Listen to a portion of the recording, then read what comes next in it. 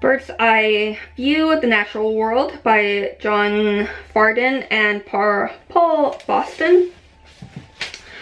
So you get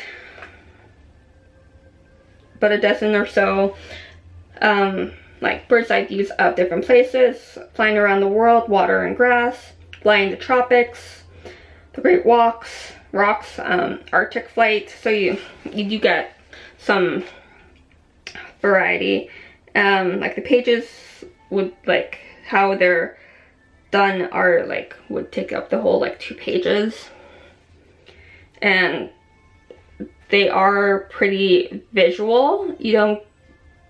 The illustration takes more over than the writing. So this is like bird travel path. So, and like on the bottom you get like where it is in the world that they're talking about and different animals. So like Everglade birds, hammocks and islands. And like sometimes you get like the vegetation, and this one's like the tree that's there.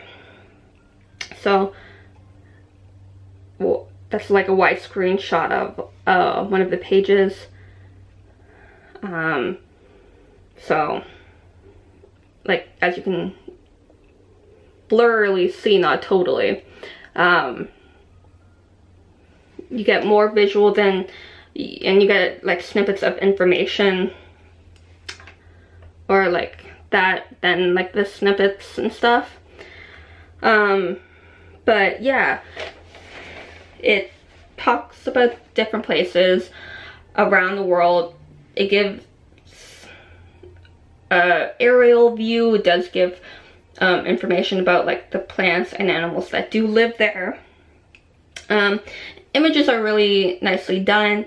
So like your kid or whoever you're looking after isn't overly overwhelmed by like the information. They get that visual with the quick info as well. Yeah, so it's not a long book and it's very quick.